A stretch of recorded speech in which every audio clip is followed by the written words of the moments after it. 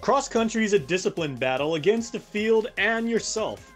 Coaching a highly effective mindset for both genders is a unique challenge, and one that Sherwin Paet stepped up to meet when he returned to the high school ranks to lead Okkodo this season. The past few seasons, these kids at Okkodo, they didn't win a meet at all. Zero meet, they were at the bottom. So the first meet this season, we won. We won the first meet, and the kids were just so excited. They started believing, and they started buying into the program. And once they bought into the program, the history, the rest is history. His mission to his team was simple.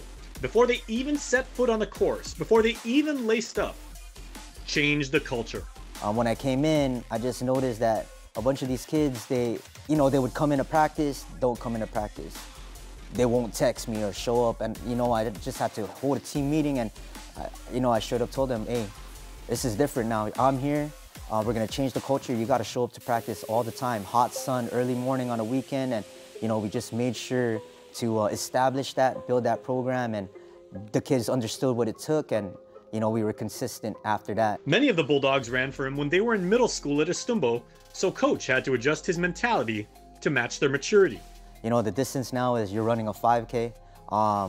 Middle school is just 1.5. Middle school, you can kind of pace yourself a little bit and then build up and finish that last mile quick.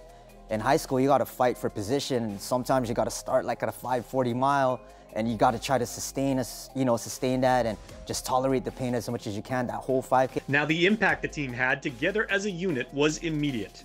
They earned victories, grew each week, and ultimately took third in the All-Island meet.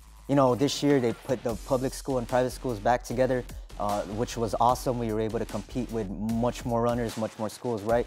And at the end of the season, man, they called us for the third place trophy, and they were just so stoked. So I told them, hey, all that individual stuff, we can put it aside, right? This is what we worked for, and they were all so happy, and I'm so happy for our seniors, especially, going through those 4 years into, a program that's just kind of building from the ground up, and to leave their senior year winning a trophy and something they can remember for the rest of their lives. I just want to dedicate this to them as well. And at season's end, in an emotional social media post, Coach promised, this is just the beginning.